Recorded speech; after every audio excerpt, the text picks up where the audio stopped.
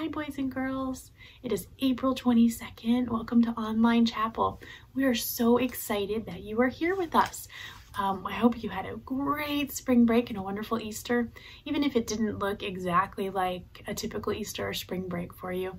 We're just so glad that you're safe and you're healthy and that you're getting to spend some time at home with your parents. So we're going to start this morning with a prayer and then go into some of our very favorite worship songs today. So would you bow your heads?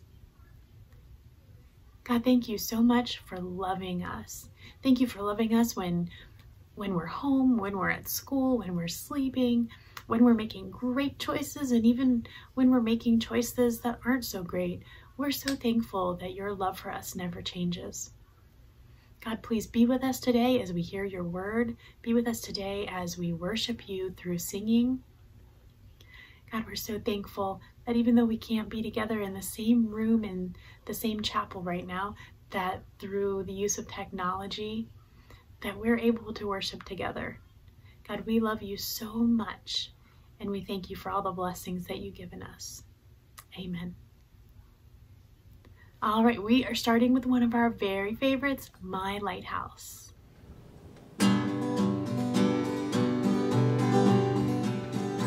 In my wrestling and in my doubts, in my failures, you won't walk out. Your great love will lead me through. You are the peace in my troubled sea. Oh, you are the peace in my troubled sea. In the silence, you won't let go. In the questions, your truth will hold. Your great love will lead me through. You are the peace in my troubled sea. Oh, you are the peace in my troubled sea. My lighthouse, shining in the darkness, I will follow you. My lighthouse, I will trust the promise. You will carry me safe to shore, safe to shore, safe to shore, safe to shore. I won't fear what tomorrow brings.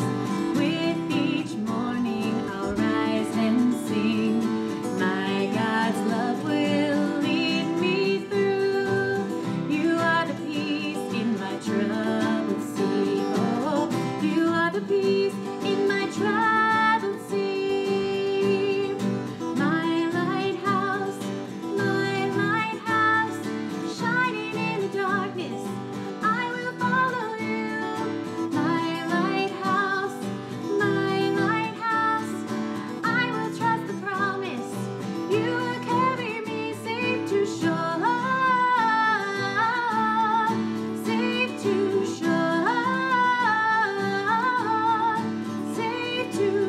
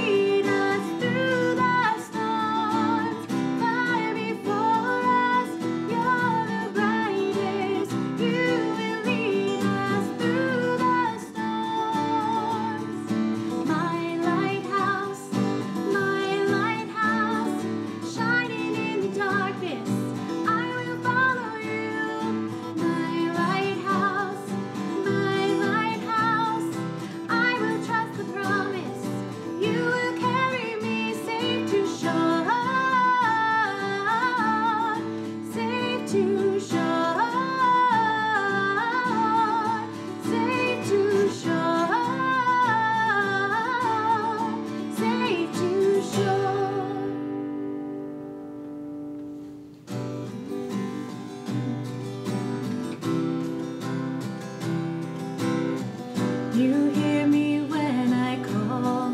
You are my morning song. Though darkness fills the night, it cannot hide the light. Whom shall I fear? You crush the enemy underneath my feet. You are my sword and shield, though troubles linger still.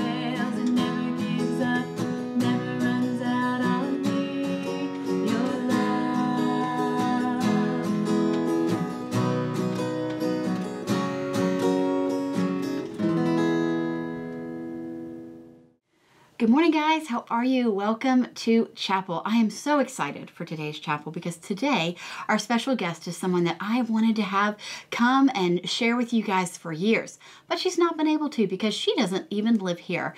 Today, our special speaker is my sister. Her name is Amy Stertz. She is a children's minister in Asheville, North Carolina.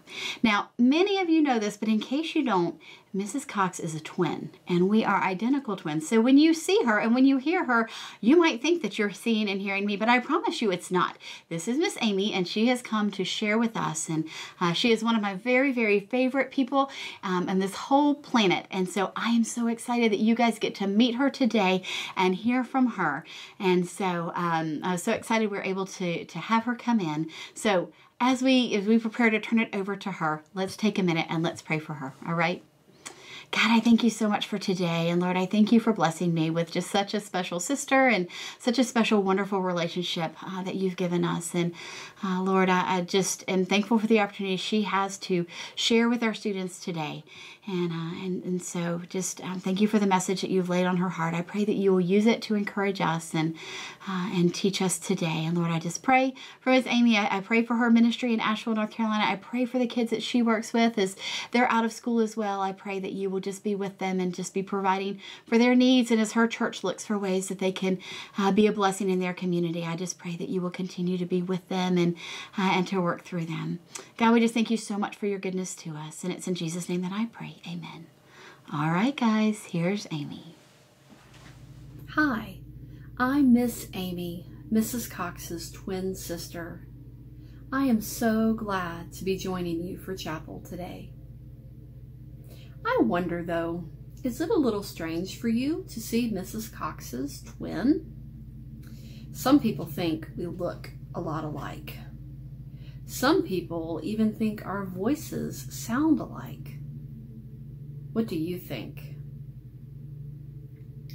Mrs. Cox and I do have a lot in common. As twins, of course, we have the same birthday, the same parents, but there's other things in common as well. We both love the same types of food. Mexicans are our very favorite. We both enjoy reading, and we like to wear the same clothes. We dressed alike as children, and sometimes, even now as adults, we'll wear the same clothes.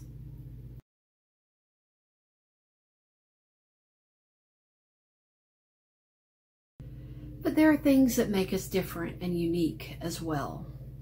She lives in Virginia by the beach. I live in North Carolina in the mountains. Her favorite color is red. My favorite color is blue. We both have children, but I have one child who's a girl and just two children, both boys. And we both work with children, but she's the principal at a school and I am a minister at a church. I'm thinking about twins because today's Bible story is about a set of twins. I wonder if you've heard of them, Jacob and Esau. Let me first help us figure out where they are in the whole story of the Bible. We can find them in the book of Genesis, the very first book. And their story begins with their grandfather, Abraham.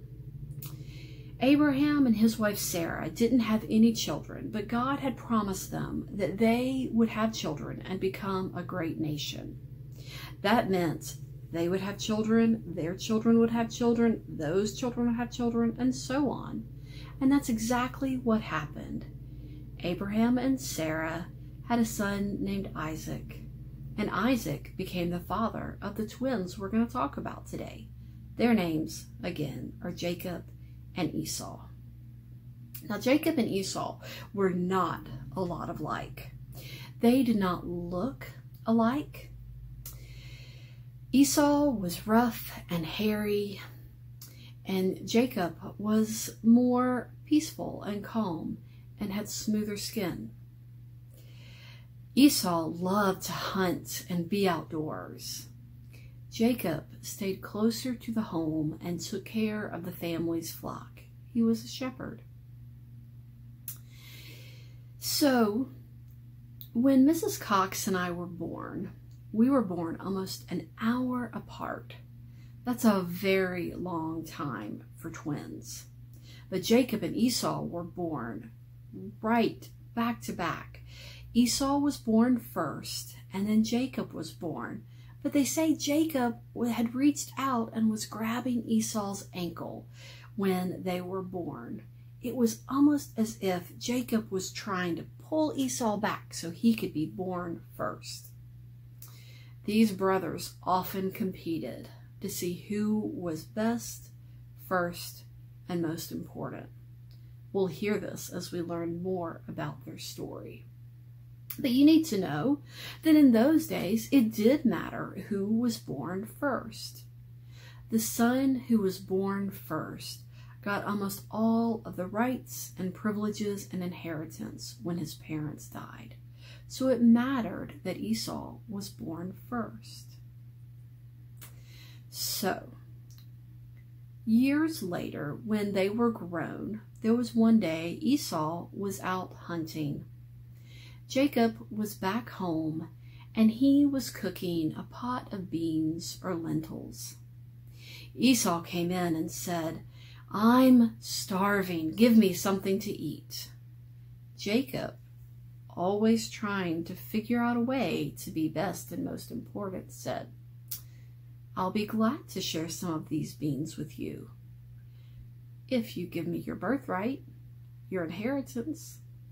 Esau said, "What does it matter? I'm so hungry I'm going to starve. I just need something to eat." So Jacob gave Esau some beans to eat, and Esau gave Jacob his birthright as the firstborn. Now, years later, when their father Isaac was very, very old and knew that he wouldn't live much longer, he called Esau in and he said, "Esau, it is time for me to give you my blessing. I want you to go out and hunt and get some meat and make my favorite stew. Bring it to me and I will give you my blessing." Now here's something else you need to know about Jacob and Esau. Their parents had favorites. Isaac, their father, favored Esau, the oldest. Rebekah, their mother, favored Jacob, the youngest.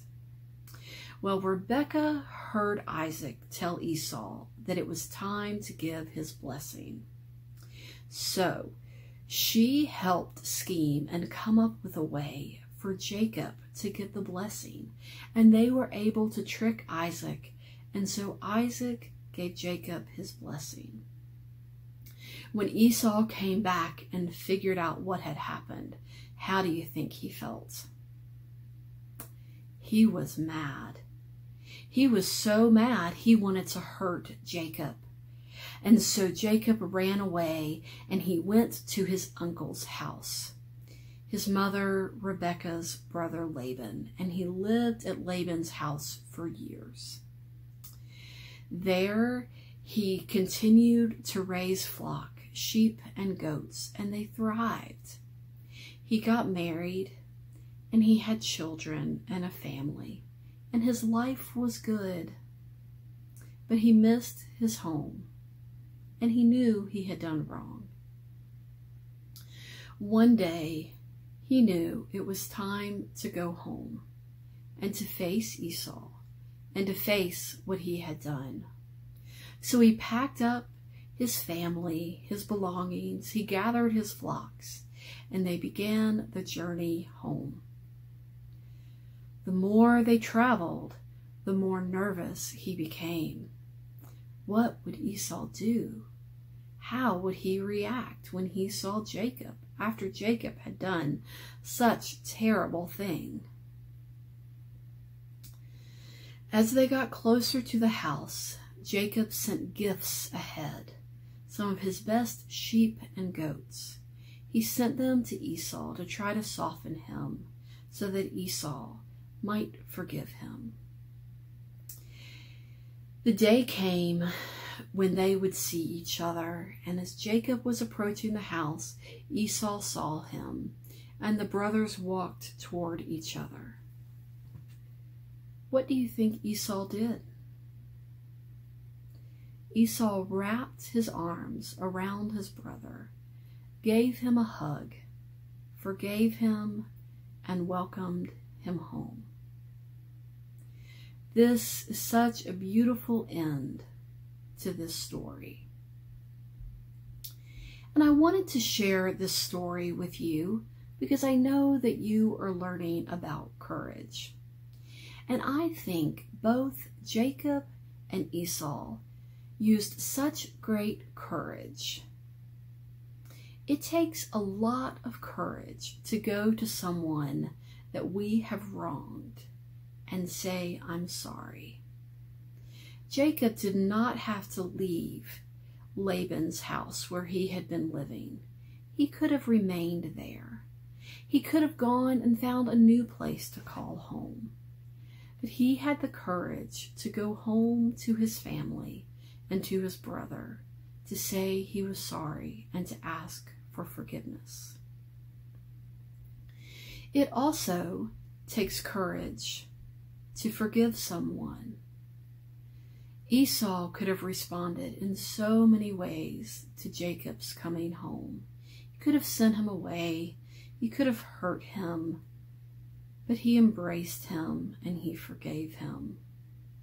Forgiveness takes courage too. As you remember this story and you think about the twins Jacob and Esau, I hope that you will remember the courage they both had. And I hope that you will practice this courage. That when you do something wrong, big or small, that you will have the courage to go to the person you need to go to and say you are sorry and ask for their forgiveness. And if someone does something to you and they come to you asking for forgiveness, I hope that you will have the courage to forgive them. I hope that you will know always and no matter what, God loves you. There is nothing that you can do that will make God not love you. God is with you, and God will go with you wherever you go. Blessings on you today, and blessings on you in this time when you are away from your friends and your school and other places you like to go. Thank you again for having me join you for chapel today. I have so enjoyed being with you. Know that I am praying for you. And as we end our time together, I invite you to say this prayer with me. God, be in my head and in my understanding. God, be in my eyes and in my looking. God, be in my mouth and in my speaking. God, be in my heart and in my thinking. God, be at my end and at my departing, now and forevermore. Amen.